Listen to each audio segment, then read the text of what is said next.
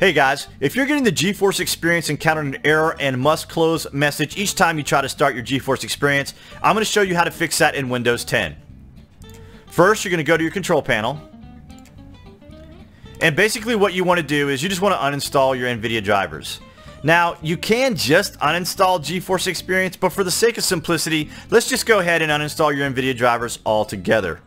Now, once you get to the prompt that asks you if you want to restart your computer, cancel out of that. You do not want to restart the computer. Close this out. You're going to go to your PC, go to Uninstall or Change a Program, then to Turn Windows Features On or Off. You're going to get this Windows Features window, and what you're going to want to do is you're going to want to uncheck Network Framework 3.5 and the .NET Framework 4.6 and click OK and let those shut off.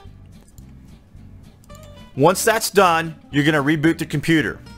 When the computer returns to your desktop, you want to go to your PC again, uninstall or change a program, turn Windows Features on or off, then you want to reselect .NET Framework 3.5 and reselect .NET Framework 4.6 and click Apply or OK or whatever the prompts are. Now this is going to take a few minutes to reload these assets, so don't panic. Just give it a few minutes, it'll reload.